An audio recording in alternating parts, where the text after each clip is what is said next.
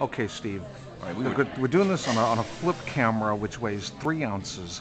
Talk about the first interview you ever did. the first interview I ever did was with Carl Perkins, and he was at a nightclub in Newport, Arkansas called the Silver Moon. And we were just talking about how miniaturized everything electronic has become.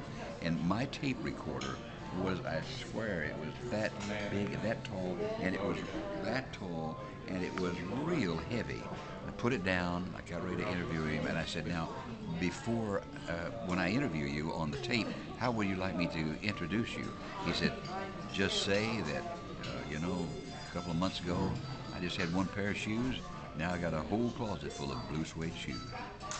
Oh, Which I Lord. thought was pretty good. And I used it, by the way. That'd be back in. Would you like to put a year on that, Steve Areno? Yeah, that was, I just gotten out of the Marine Corps. That was 1955.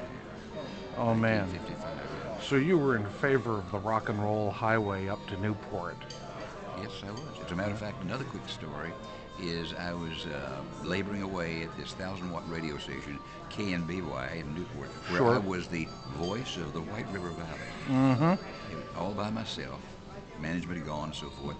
And the door opened, a guy walked in and he said, listen, I'm performing up here at Swifton on the Rock and Roll Highway, Highway 67, tonight. I wish you'd come up and listen to me because I think I can be as good as Elvis. Well, I mentally rolled my eyes. I said, my name's Harold. No, was it Harold Jenkins? Jenkins. Yeah, Harold Jenkins. And so I said, okay. So I went up and listened to him. He was pretty good. Of course, later he became Conway Twitty. And we became friends until the day he died. He was a good fellow.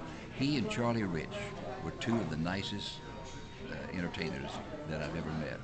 Well, of course, Steve, now you know I used to play country music, and Conway's, one of my main people.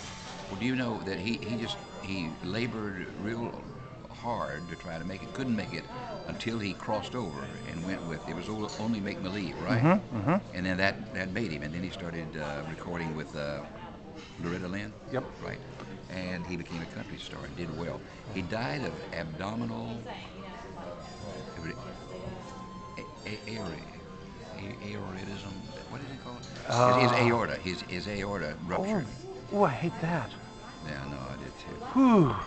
He was a very nice fellow. Well, I'm glad to hear that. Some of them turn out to be nice guys. Yeah, it's always a pleasant surprise.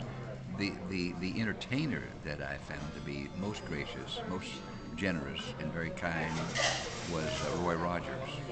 Oh, yeah, of course. He really was great. It was kind of nice that the person off the cameras kind To of live close up to my expectations as a little boy, And I said, when I got ready to interview, I said, I will resist the temptation of saying that I've watched you since I was a little boy. He said, well, what you didn't know, Steve, is that I was only 12 years old when I did all those shows.